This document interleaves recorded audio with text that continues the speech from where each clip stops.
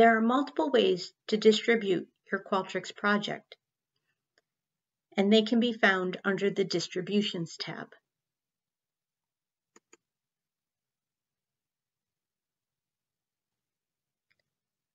The first way to distribute your project that I'm going to discuss is the anonymous link. The anonymous link is the single reusable link or URL used to take the survey. This link can be distributed via the AMC email. As I mentioned, it is a reusable link, so if a respondent forwards the link to another person, that second person can also take the survey. There are no limits to how many times a respondent can use the anonymous link. Scrolling down the list of options on the left-hand side, I'm going to next discuss the QR code.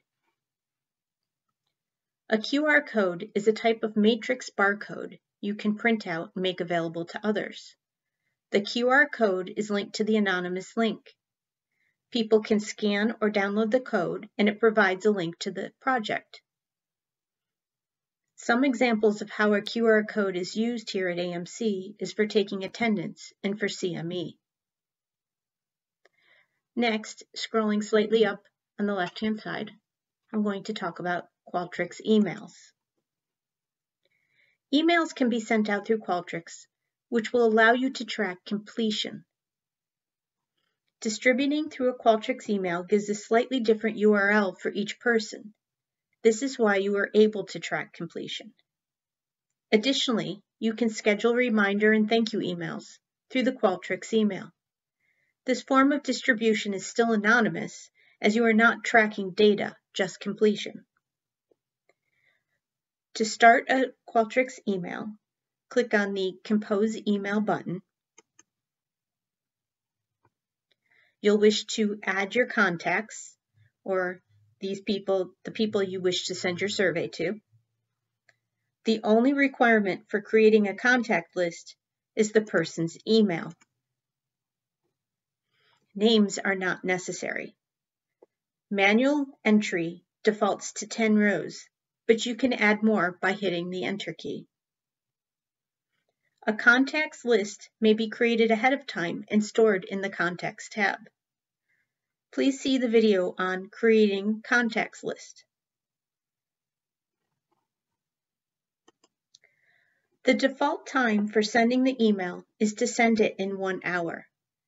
This time frame can be changed, including to have the option to set up the distribution to go out at a future date. Next, add a subject line, and then you can customize the email text. But you need to keep this pre-existing or pre-populated information. If you delete any of this pre-populated information, the survey will no longer work. There is an option to send a preview email button at the bottom to see how the email looks. Is the text formatted correctly? Did it send to the correct address? Does it look like it's coming from the correct address?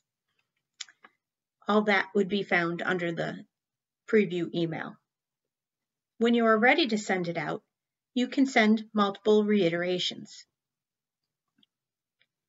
So when I'm ready to send it out, I would click on the Send in 1 hour button.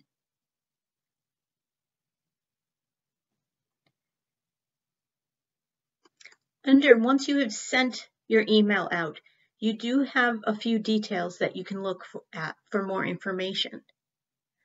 So once you've sent it, you have the option to download history. That will give you an Excel spreadsheet with start or completion dates for each respondent. And as I mentioned earlier, there's an option to schedule reminder and thank you emails. Again, all these can be found under the drop-down once you have sent your email. Here are a few key takeaways from distribution.